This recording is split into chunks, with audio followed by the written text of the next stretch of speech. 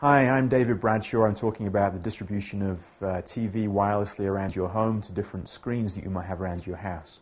So now we're going to get right into the nuts and bolts of this, and we're going to look at how do you connect a PC like this to a media extender like this Xbox 360.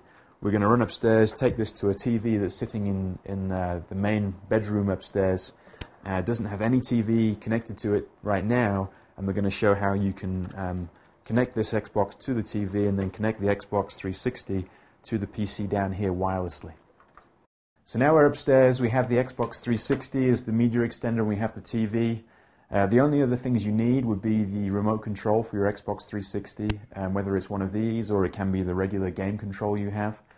And you can see here I've already put the wires that go to the back of the Xbox 360 here in the power connection.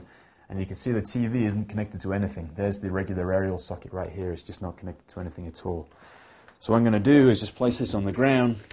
Oh, by the way, I also need a pen and paper because I'm going to have to write down the code that the Xbox 360 gives me. I'm going to have to run downstairs to the PC and put that code into the PC so that the two recognize each other and can start talking to each other.